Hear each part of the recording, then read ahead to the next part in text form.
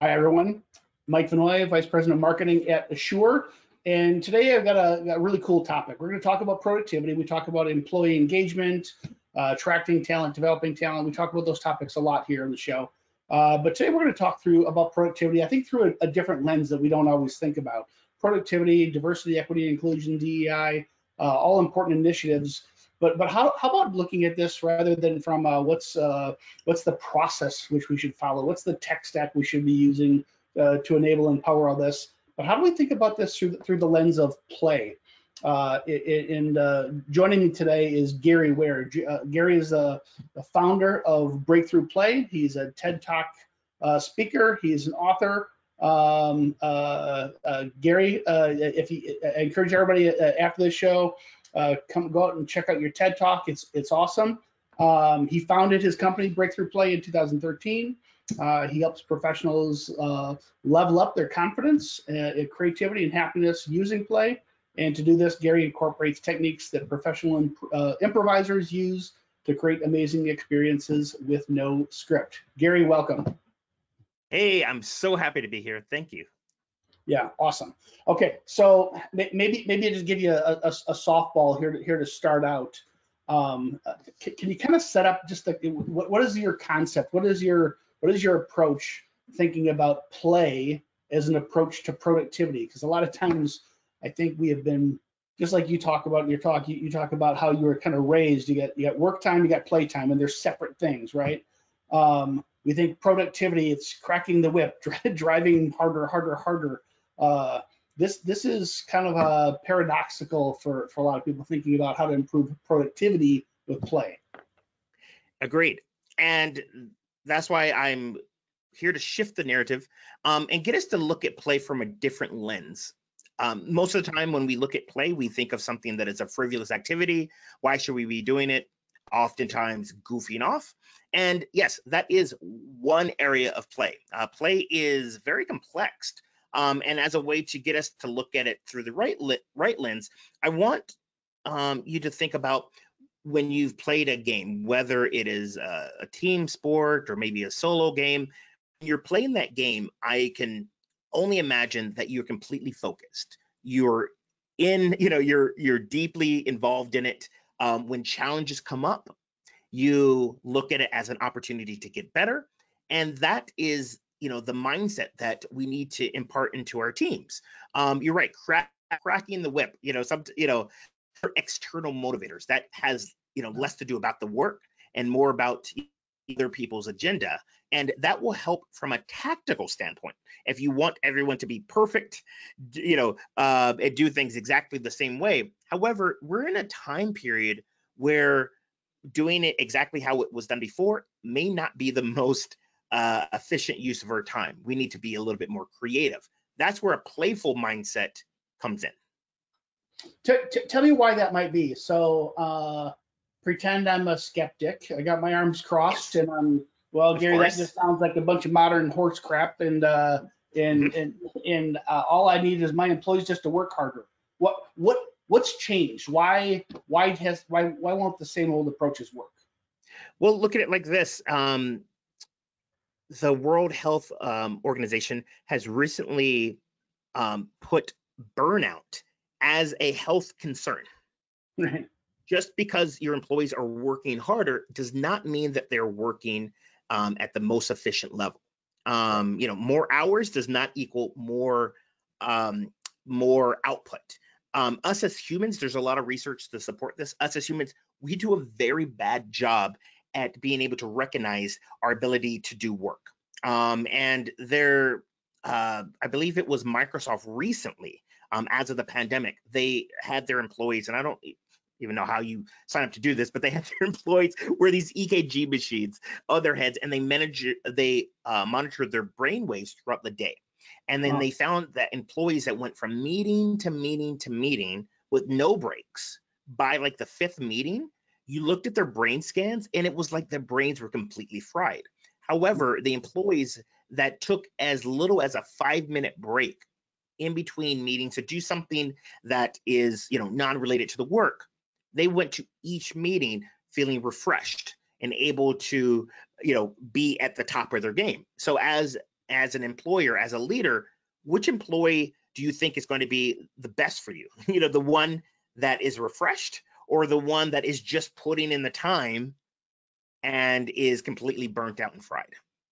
Gary, you got to send me a link to that study if you find it after. I want to read that. That's actually super cool. Something I think about is, I mean, so anybody watching, listening to the show today, if you're a restaurant, people are, it's an on-premise business, right? But so if you're a wait staff, you're on site and you're serving customers. You don't have a lot of control over going from meeting to meeting, so to speak. But increasingly, we talk about this modern world of flexible work, flexible location, flexible time, flexible schedules, flexible all around. And studies are pretty clear. We've written a lot on this in our blog and done webinars on this.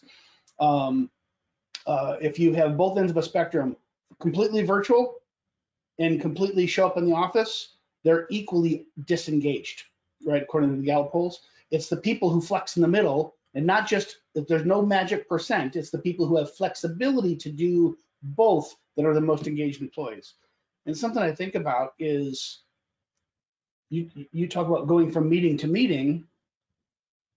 The beginning of the workday and end of the workday, this is one of the things that I think is materially changed, right? Because this thing doesn't let me have an end to my day, right? No. And so maybe that's okay. Like I think a lot of people would think that's a bad thing. I'm kind of like, okay, that's the reality we live in. But that means, so if I'm going to be on this thing at night, or I'm doing email at night, I'm preparing something for the next day at night, that means I also have to take my rest times. Maybe it's the 5-minute increments during the day. How does that relate to play and rest in your mind? Yeah. Well, in order to be playful, we need to be rested. So rest and play are two very important things that we overlook. We're not bringing the playful spirit to work. We're not using play to its advantage, and we're not resting because, for the first time in a generation, we can be reached at a moment's notice.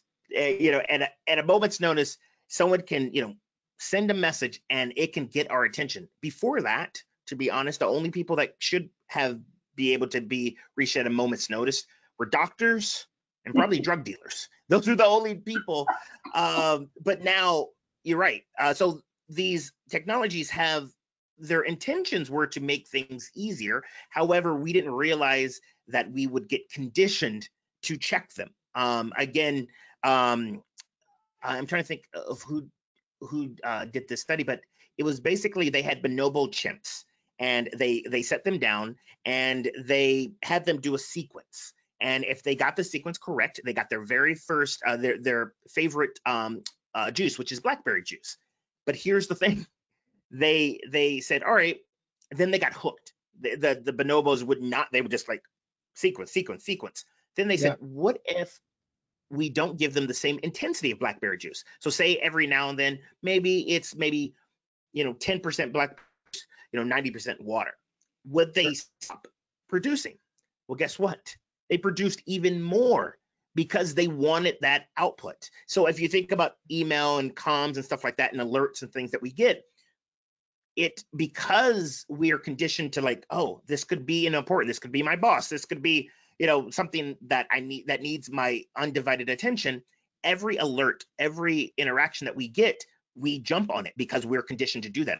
Things light up, and it is draining all of our resources. So again, technology was meant to be productive, but the way that our biology is created, it is not having the same effect. And so you're right. We need to actually have an intervention to realize, like, I'm with you of, if some people are more productive in the early mornings or the evenings, and because we have technology, we should adapt, which means that in those times when we're not working, we should be able to step away. So that's where the rest comes in.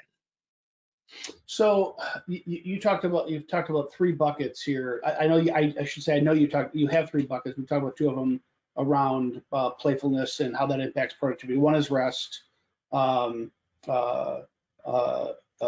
Another one is creativity. We haven't. Yes. Say more about and I know we're gonna unpack what is playfulness, what does this actually mean, how do we incorporate this in our workplace, but what does playfulness have to do with creativity, and maybe more importantly, why should we care? Okay. In the book Primed to Perform by Lindsay McGregor and Neil Dosey, they broke it down. They basically said there are 6 ways to motivate a person. There are 3 intrinsic and 3 extrinsic. And if you want to motivate someone to be tactical, as in to just do, like George, I look at it like George Jetson. George Jetson's job is to push a button. If I might be dating myself with the Jetsons, but it was something I watched. I got you. Yeah. And he just pushed a button. And again, so to optimize for tactical performance, that's where the extrinsic motivators will come in. And the extrinsic motivators are emotional pressure, as in you make a mistake, you could be fired, or economic pressure, as in, hey, guess what? Your bonus is on the line because of this, or inertia. It's how we've always done things. So if you optimize for those 3 things, you can get tactical performance. You can get people to do it exactly the same way over and over again. Now, creativity, the ability to think of new and novel ways of doing things by optimizing for extrinsic motivators, you're not going to get creative performance. You're not going to get people that are going to think of new ways of doing things because we have, I don't know, like a global pandemic that showed up. Right. Because if they're scared, they're going to lose their jobs. If they're scared that they're not going to, get their pay, all those things that are outside of the work, you're not going to get creativity. And how you optimize for creativity, it's play, purpose, and potential. Play.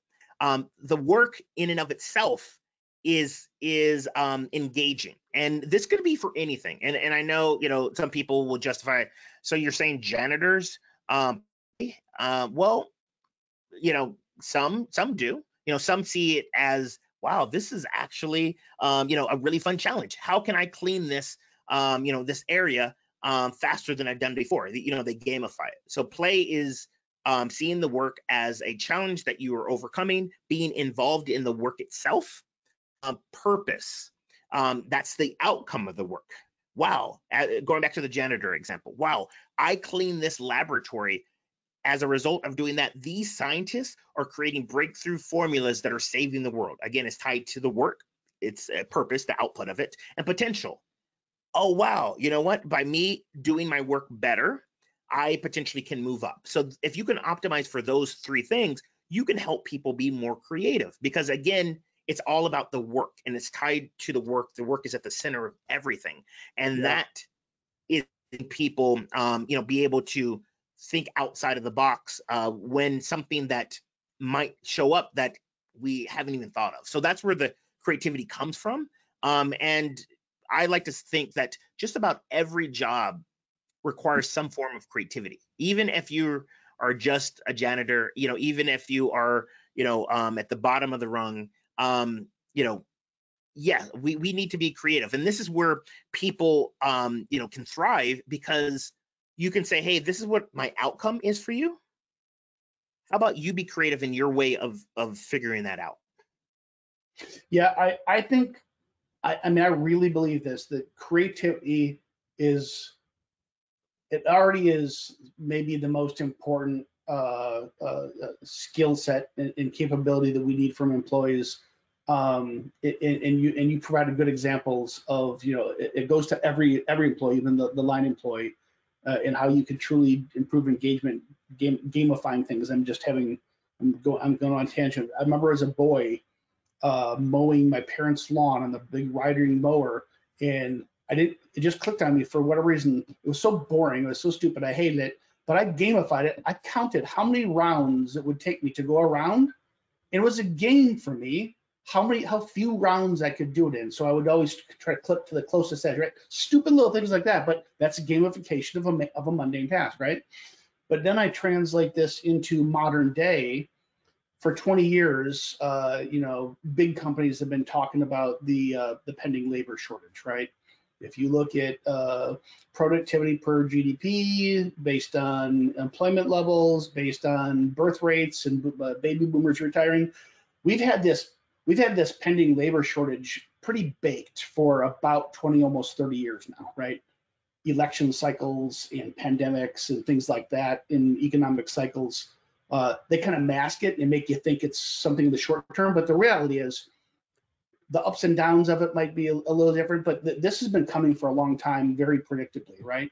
And there is a shortage of workers, and the shortage of workers is going to continue to get worse, not better, which is why, so many economists are right now forecasting a recession, but no one's really saying they don't know how big a recession it may or may not be, because it would probably be one of the first recessions ever that actually had more job openings than job seekers, which is usually the opposite, right? And so we're in this weird time where times could be tough, but we still need more people, and we need these people to figure out how to do things differently than we do them today, right? It takes about the same number of people to produce a car today as it did 30 years ago. Well, it's all robots on the assembly line, so all those people are gone, but it's all people designing computer circuits in electronics. It's the same number of people, but the how is completely different, right? And this is where creativity is just going to be more important than ever before, is regardless of what is the short term of our economy, the labor shortage is real, it's here to stay, and we're going to have to figure out how to do things differently. Anything else, Gary, that you would want to talk about, kind of the setup of why creativity, productivity, rest, before we kind of talk about, okay, what the heck does this actually mean? How might I actually implement some of these ideas? You hit the nail right on the head. And I like to say, the way that we did things before is not going to get us to where we want to be. Yeah. As a result of that, we need to get creative, because if we don't, I like to say we're going to go the way of the Blockbuster or Polaroid or whatever the case may be. So take Blockbuster, for example. I'm always curious what was going through the CEO's head, like right when he's like, wow, we had the idea for Netflix, but we did nothing about it, because we always thought, again, inertia, how we did it is how it's going to be, and this is a true story. Blockbuster, the employees of Blockbuster, they had the idea of doing like a mail-in situation, a streaming situation. However, times were good. People were, going and renting videos. But Kodak invented digital imaging, but they were in the film business, right? Exactly. So it's one of those things where, if we just sitting on our laurels, expecting things to just continue as it is, look at Blockbuster. Everyone misses Blockbuster. However, they weren't able to continue going on. So that's the main thing, is like, how can we, and I really hate using this word because it seems very cliche, but it's very appropriate right now. How can we future proof our companies and businesses so that we can continue making an impact for years to come? Yeah. All right. So this is really interesting stuff. I like conversations like this. We've also been pretty theoretical up to this point. Bring it home for people, and we're not wrapping, but make this real for folks. Specifically, how do companies implement playfulness in the work environment? Yes. So when I mean play, like I said, play is a mindset. Play is also a way of doing things. So let's take the mindset. We need to start shifting our way of thinking from play as being a sort of nice to have, or a waste of time, to realizing that play is essential to doing good work. Because in her book, Super Better, researcher Jane McGonigal, she talks about the difference between people that can utilize play to its benefit versus people who think that they're using it and it's to their detriment, is the mindset. So if you see play as the ability to help you be more productive, you're actually going to take advantage of that, compared to the people who don't, and then they play anyway, and then it's more of an escape, and then it leads to the demise of the company. Because it's the same activity, but seen through two different lenses, you get two different results. Take, for example, someone who sees play as a way to be more productive. When they go on a break, they're going to say, all right, you know what? I can tell my energy is waning. I'm going to take 10 to 15 minutes and I'm going to do this playful activity as a way to power myself back up, so that when I go back to my work, I'm energized. I can be more of a clear thinker. I can, get straight into the work. I can be more productive compared to someone who, doesn't want to deal with something, and that's how they deal is, oh, I'm just gonna just sort of goof off and play. Well, guess what? That is going to become the habit, and you're not going to be productive. So mindset is everything.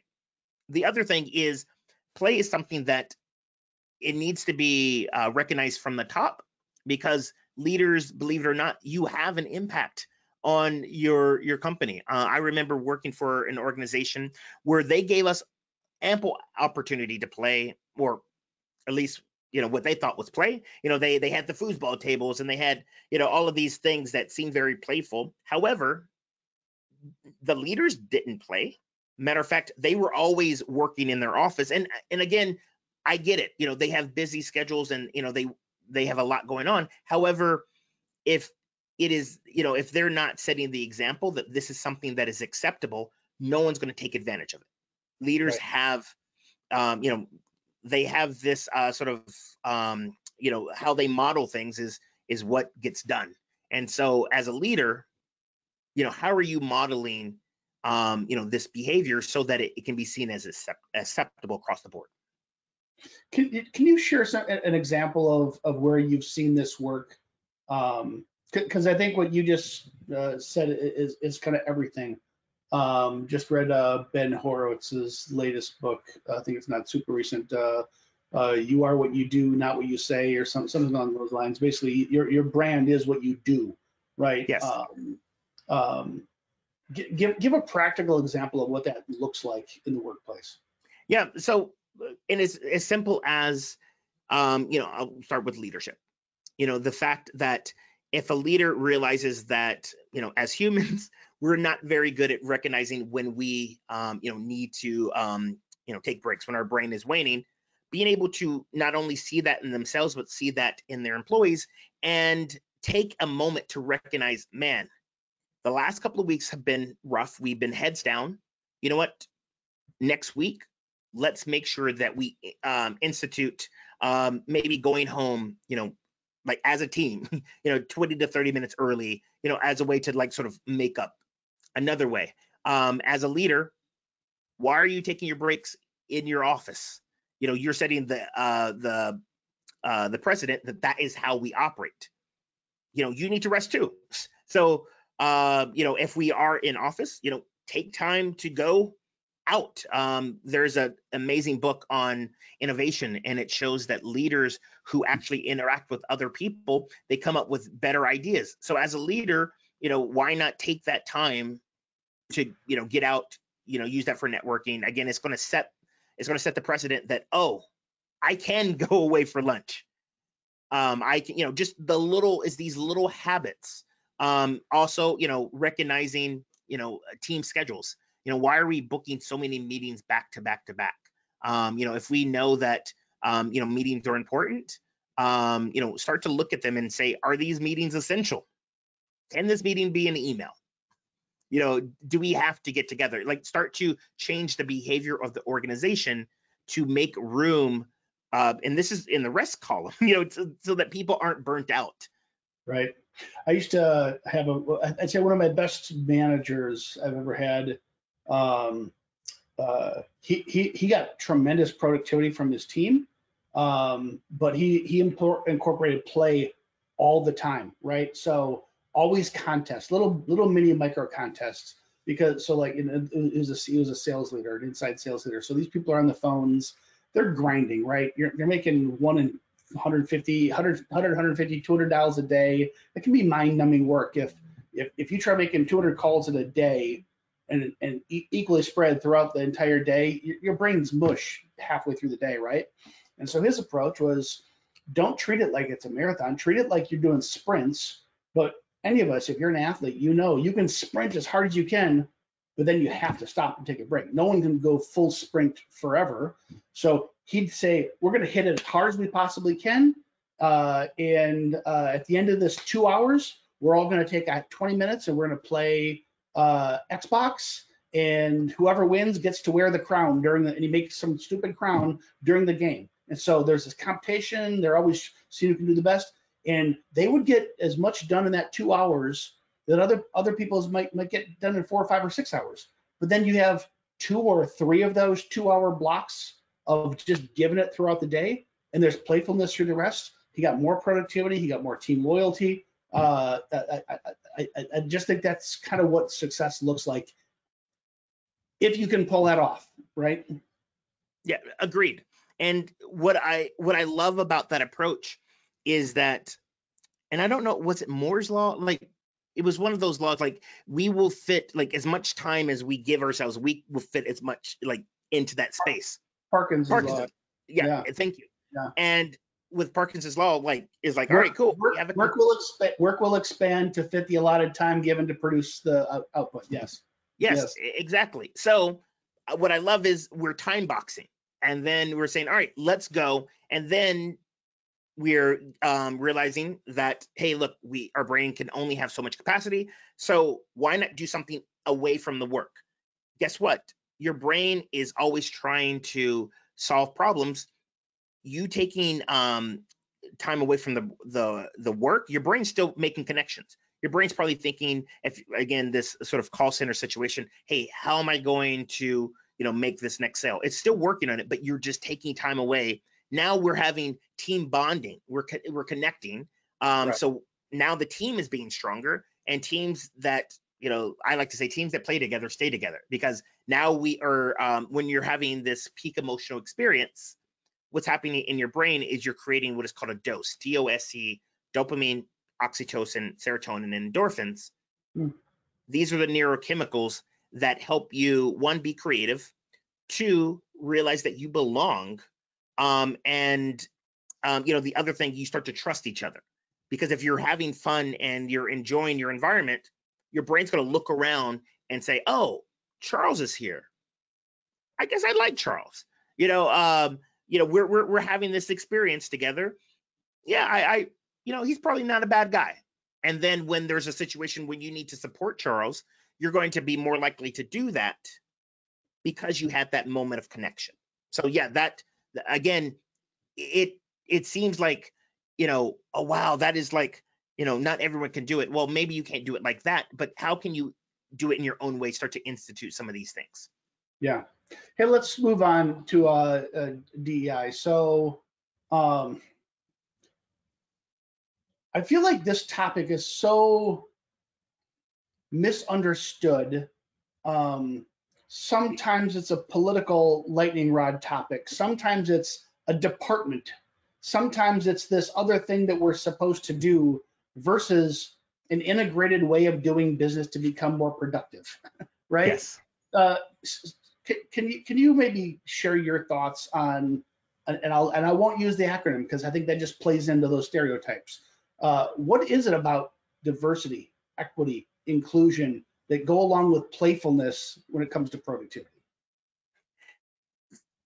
Again, going back to the whole play, let's just do play for play's sake. When you are playing with someone, like let's take a sports team, you have each other's back. You're going through the thick and thin, you have each other's back. You are going to do what you can to support each other. You're going to see what are people's strengths. You're going to amplify those. You're going to elevate those. And, they're on your team. So you know what their weaknesses are. So you are going to, jump in and support each other. People that are on a team, people that play together, they want everyone to win, because we're playing the game, we're all winning. I love using the analogy from the movie The Sandlot. Again, I might be dating myself, but in that movie, if you haven't seen it, we have Smalls. He's new to town. He's not necessarily good at baseball, but he sees these kids playing in the Sandlot. They're playing baseball. He gets up the courage, to talk to Benny the Jet. He's this all-star baseball player, and they embrace him. And you notice on this team, there's kids of different ages, different sizes, and they just want to play the sport of baseball. And when Smalls happened to borrow his dad's baseball that was signed by Babe Ruth, and it is hit over the fence of their neighbor, which is guarded by this big mastiff called the Beast, they all work together to get this ball back. Now, what does this have to do with work? Again, everyone has each other's back. They just want to keep the game of baseball going, and that's how it should be. You're right. DEI, like a lot of times, it's politicized. But at the end of the day, how can we create an environment where people feel like they belong, where they can say what they need to say, and we can get the work done? And that Yes, and when you yes. play, you create that environment where people feel like they can fail. They don't have to posture. They don't have to mask. They can just be their authentic self. Yeah. Any examples to share where like a specific thing an organization could do to implement play as part of a DEI strategy? Yeah, so I'll share why this works first. So I told you about the book Super Better with Jane McGonigal. In that book, she talked about a study where it was in Thailand, where we had elders that were lonely, and we had the younger generation that was missing mentorship. And so they did a study where they paired an elder up with a young person, and for a month they would spend time together for about an hour. The control group, they can do whatever. They can just talk. They can watch TV. As long as they spent time for an hour together, that's all that matters. Then in the experiment group, they had them play Nintendo Wii. Nintendo Wii is that it's the one where the controllers, you have to move with it. You can do bowling, you can do tennis, and things like that. And then after a month, they gauge both groups to see how well did they like their counterparts. And surprisingly, you spend an hour with someone, or not surprisingly, I should say, you get to know them. You like them better. So affinity was up across the board. This is where the surprising thing happened. With the experiment group, the people that did the Nintendo Wii, not only did they have an affinity towards the person that they connected with for the month, they had an affinity towards that whole group. In that the younger generation saw all older people as saw them in a higher esteem, and the older people saw all younger people in a higher esteem because they played for a month. And to explain what happens is when you're playing, your brain waves are syncing up. Yeah. And you have that, DOSE, dopamine, oxytocin, serotonin, and endorphins. So it is telling your brain that, hey, I see this person, they are like me. We may look differently. However, like there's more of us alike than we are different. Then you start to trust and you start to connect. So if you That's can incorporate a playful, huh? that's super interesting. My brain is going crazy on this topic. I'm thinking because like if a person of a different gender, race, age, maybe just geography, therefore we have accents and dialects and whatnot. The person I'm interacting with really acts as a proxy for everybody else that looks and sounds and feels like. Yes. Right? Yes, and then because you had this experience together, this is another interesting thing about playfulness in games. When you are playing a game, because this is how it works when you're playing a game, you have to take all of your beliefs and set it aside for the rules of the game. The rules of the game supersede everything else. Take, for Yeah. example, golf. Golf is not a logical game if you're trying to be efficient, because the rules of the game is you're trying to get a ball into a hole that is hundreds of yards away. It is not efficient to use a club to do that. However, you take all of your sort of logic and stuff and set it aside for the rules of the game. You use a club, and that is, I'm not good at golf, and so it can go poorly. However, I still enjoy it. I still play it, even though it's frustrating. And I say that just to say that when you're playing a game, you may not take a team that maybe is a bit dysfunctional. You invite them to play a game. They play this game, and maybe the game is almost embedded with some things that we can talk about later. Well, guess what? You're just playing the game, and in that moment of playing the game, your brain is making connections. Your brain is realizing that, oh wow, you know what? Dave from accounting, this is all unconscious. He's helping me out in this game. He has my back. So then, you go through a debrief and you start talking about, oh, what did we learn about this game? Oh, you're starting to connect the dots. again, you're having a bonding experience with the people around. And then because play is simulation, when when you come to a stressful situation, you're going to remember that time when Dave had your back. Yeah. And maybe you're going to be more likely to be more empathetic towards Dave than had you not played this game. Gary, maybe a conversation for another day, but I got this kind of framework building in my head that, I mean, you think about like professional sports, it's maybe the most, it's performance based, right? It's as capitalistic as you can get because it's all about outcomes and performance. And Yes. they all have their own sets of rules, whether it's golf or basketball or football. It's really super rules based. And everyone has to conform to the rules. And these happen to be some of the most diverse teams, if you will, that we have anywhere, including work teams. So Yeah. I'm thinking this. My mind's going around this whole rules base. Like, what is the desired goal, and what are the rules that we work as a team to get there as a facilitator of this play and creativity to drive diversity and equity and inclusion along the path. Probably a topic for another day, but Yeah. Oh man, now you got me thinking. Yeah, but I love this. Yeah. All right, all right. We'll save DEI for another day. Let's talk about emotional experience. Yes. When it comes to team building. Again, examples. How do you do this in the team building? You facilitate lots of workshops for companies. What do you take people through for this team building experience? Yeah. And so one of the things about this is that I like to say the games is a way to experience some of the bigger things that we're trying to learn in a low stakes way. I'll give you an example. I was working, speaking of sports, I was working with a professional sports team with their sales department. And I was taking them through a team building experience. And one of their desired outcomes was to be more cohesive. They recently went through a big churn. So they have a lot of new people and they want them to be more cohesive. And we were playing this game that was designed to get people to realize that you're not good at multitasking. And again, the way that the game worked is I played into their competitiveness and I sort of edged them on. I was like, I don't think you can get through this successfully. They had no idea what they were getting into. So of course they got overly competitive. All right, great. Well, you don't think I can? Watch me now, right? Right. Yeah. And so then they got in the game. The game was set up that is not possible. If you played the game by the rules, you will not be successful.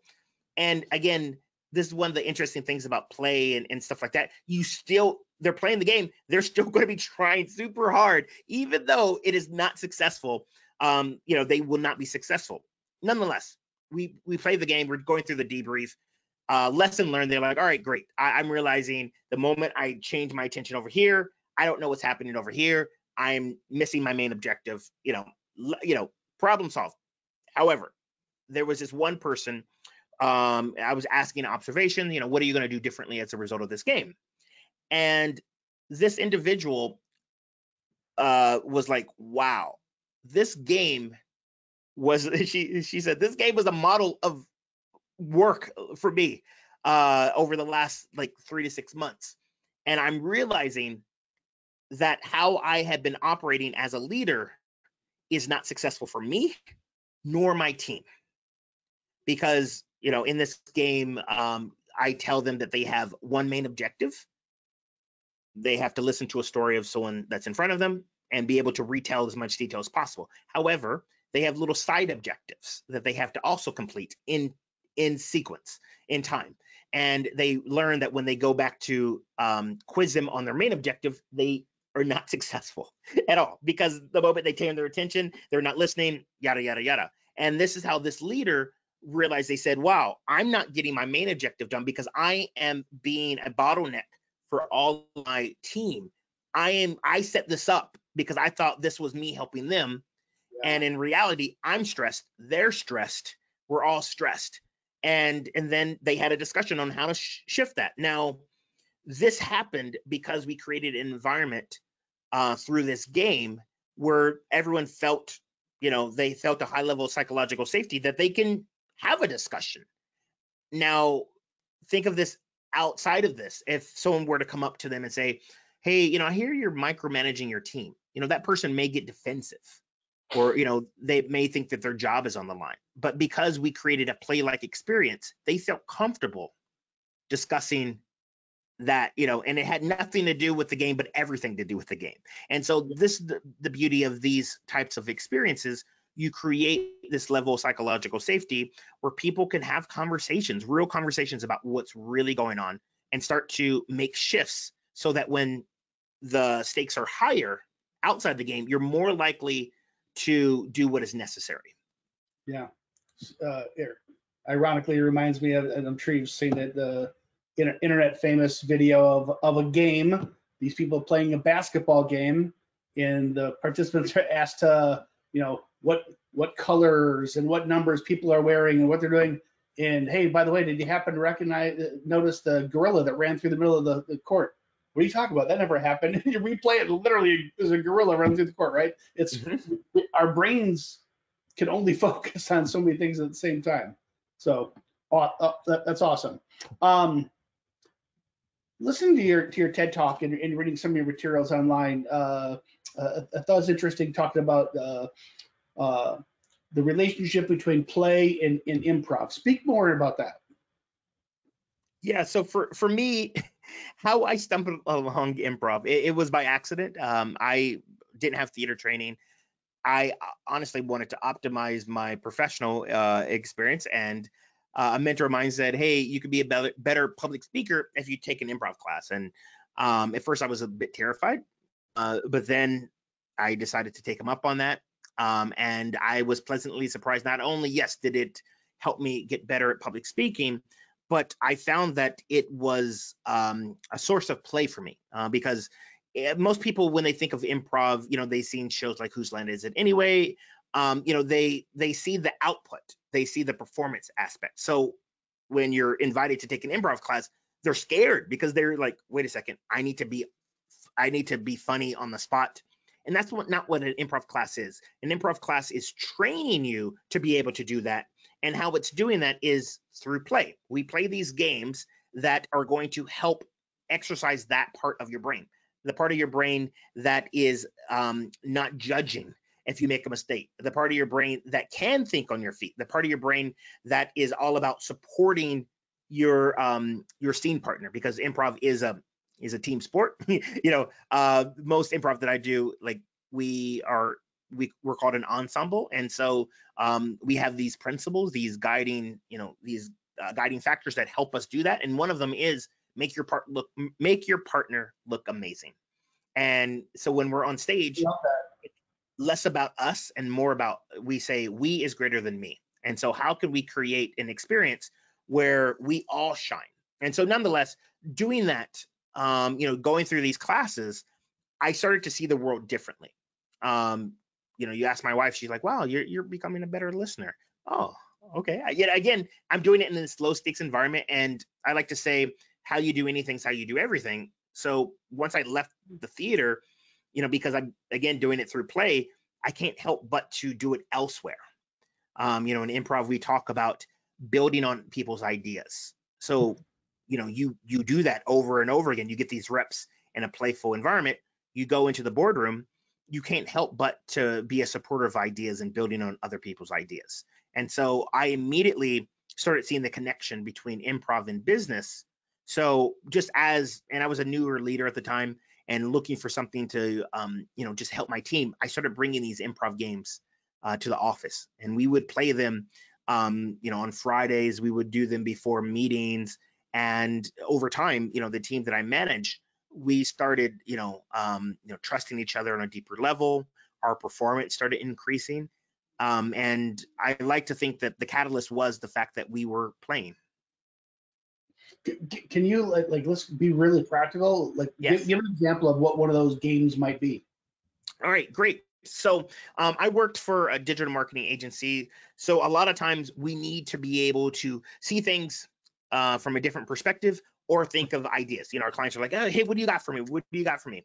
And so one of the games that we would play, it's a very simple game, and we would do this as a warm-up before we go into a client meeting, so that we're priming our brains to think creatively and to think differently.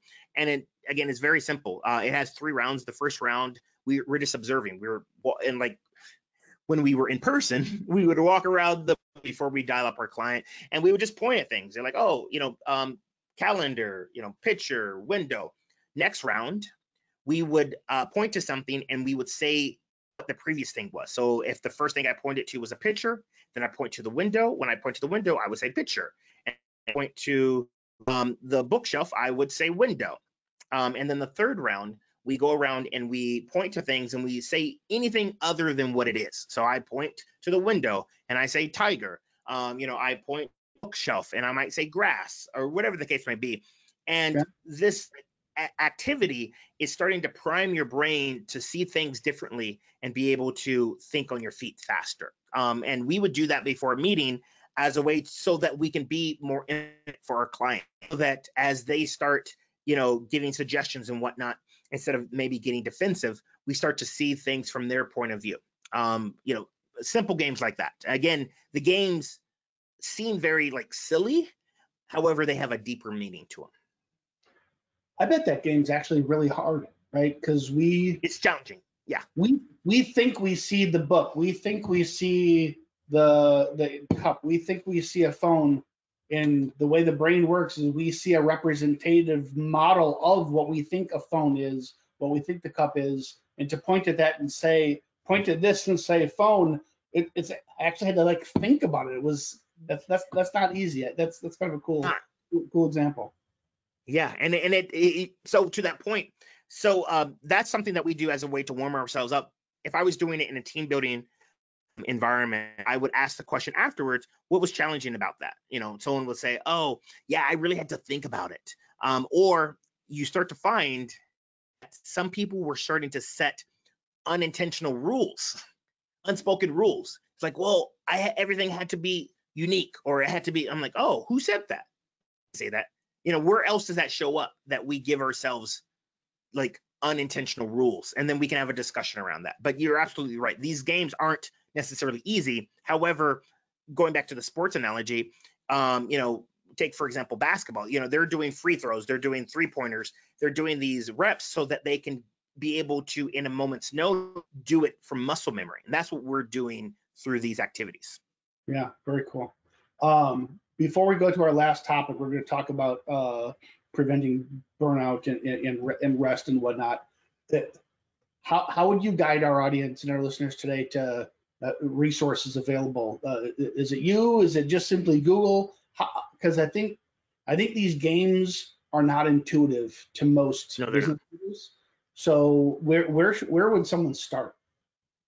Yeah, on my site breakthroughplay.com, I have a number of activities that you can facilitate. A leader is looking for some games to do with their teams. I'm more than happy to help you. Again, my background is from improvisation. I call it applied improvisation. So it's using improv in a different context.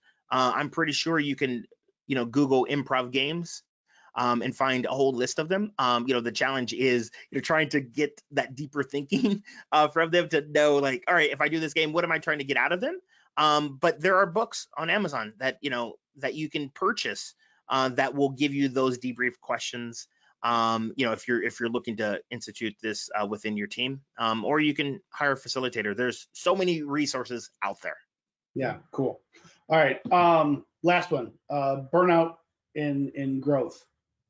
I think at the top of the hour we started the conversation with burnout, right? And how the world has changed, and we have our digital tethers, our digital umbilical cords that we cannot escape from anymore.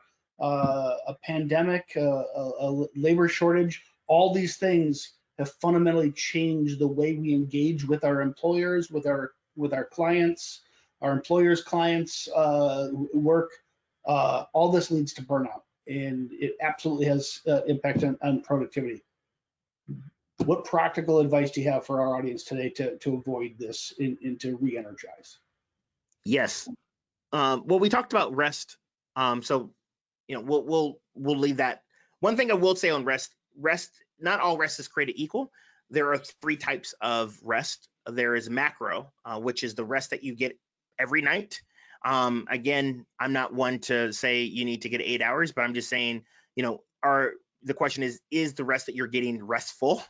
Whether it's 4 hours, 6 hours, 8 hours, that's the macro rest that replenishes our brain, that gets us ready to tackle the day ahead. Then there's micro. We talked about that too. The breaks that we're having throughout the day. How are you spending the time in between meetings, in between work? And is it conducive to rejuvenating your brain? It shouldn't be time spent checking email, because again, that is not helping. It doesn't mean that you need to go play checkers, but maybe you're getting up, getting away from your screens, walking out in nature. Are you taking some time, with colleagues? Again, you take for granted the water cooler. That might have seen as a waste of time, but again, having those connection points really help us trust each other. And then there's the rest that most people don't really think about, and it's called meso. Meso is actually taking time away from work. In the US, I think we take the least amount of vacation times, than any other country. It's important, by taking that time away.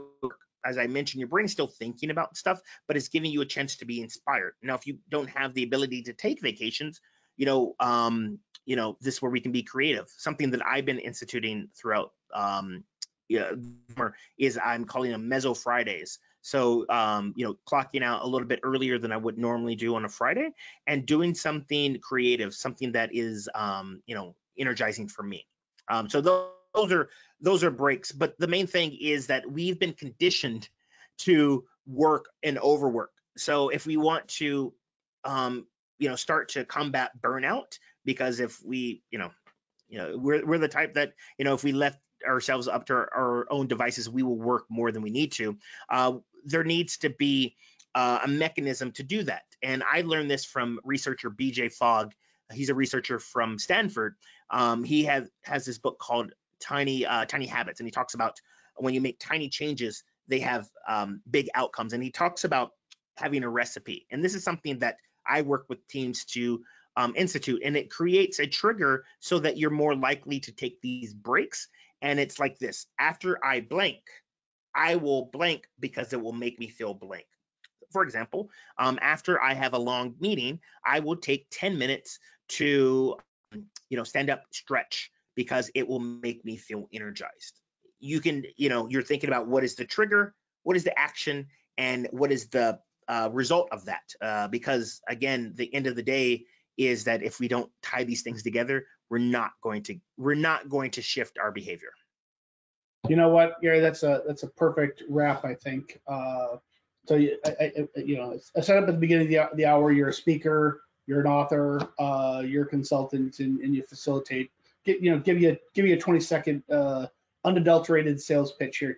Tell us how you work with clients, and we'll put a survey up at the end of this end of the show here for anybody to get in contact with you if they want. Yeah. So if you are a little bit curious from watching this and you're like, man, how can I take advantage of, play and playfulness in my organization? Maybe you're looking for some team buildings or some team bonding. That's what I'm here for. I utilize the power of play and applied improvisation as a training tool to help teams connect on a deeper level, be more productive, be more creative, be more confident. And yeah, so I'm happy to have a conversation. I'm happy to provide resources on games and activities that you can implement on your own. And if you feel called to, I'm happy to be a facilitator as well. Awesome. We'll be sure to follow up, Gary. And to everyone else, Yeah. thanks for joining us today. So much of what we talk about in HR has to do with compliance. It's rules-based stuff. And at the end of the day, what is all this for? It's rules around employees. Why do we have employees? To be productive, right? So getting the most from your employees really, I think a bit ironically and somewhat tragically, I don't want to get too deep. Sometimes we get so wrapped up in HR about the rules, about staying compliant with legislation, that we forget about the human aspect of human resources, and how do we build great teams that are highly productive, that 1 + 1 = 3, and everybody gets behind a mission to accomplish a goal. That's really what our real purpose is. So if you're a smaller growing business, you probably can't afford a $100,000 SHRM certified HR professional, which is exactly why we offer fractional HR services. So we'll meet you where you're at, whether you need employee handbooks, some basic training to stay compliant. We can guide you through that all the way out to HR support for your managers, including possibly your completely outsourced HR department, where your employees literally call us as their your HR department, all for pennies on the dollar of what you would have to pay for staffing your own HR function. So if we can help in any way, there's a survey after the show. Let us know if you want to talk to Gary, if you want to talk to somebody about our HR compliance services. We'd happy to talk. Until next week, Gary, really enjoyed meeting you today. Likewise, it was so much fun. I can talk about this for hours, and I know you can too. Yeah, you know what? I'll invite you back. Let's unpack this topic around diversity, equity, inclusion, around the rules of games, and how do we better run our businesses by declaring and communicating the rules of the game as a way. Of course, we can incorporate play, but how do we use rules of the game and the goal of the game as a way to improve DEI? I'm interested in that topic. So, love it. Good to meet you, Gary. Thanks to everyone for joining us, and we will talk to you next week.